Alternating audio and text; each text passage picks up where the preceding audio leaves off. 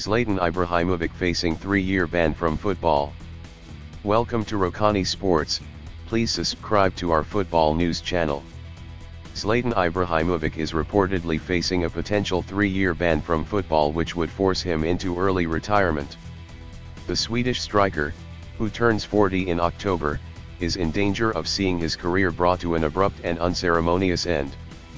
The Sun and the Daily Mail cite Swedish newspaper Aftonbladet as reporting that Zlatan could be in trouble for investing in a Malta-based betting company.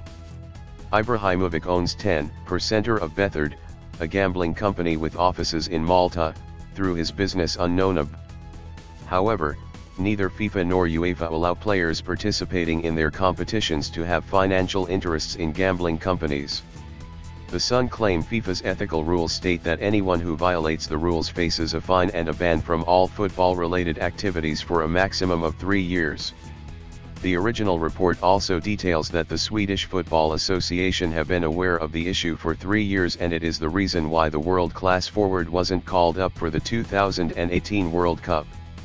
Zlatan retired from international football in 2016 before making a shock return to the Sweden team in March.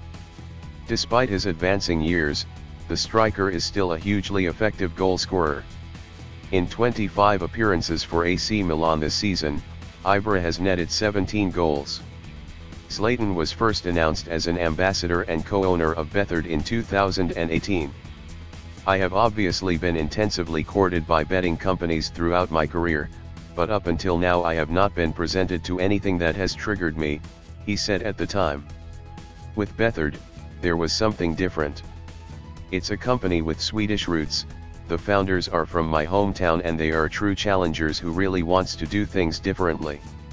Swedish FA General Secretary Håkan Sjöstrand, meanwhile, said this week, I do not speculate on possible sanctions.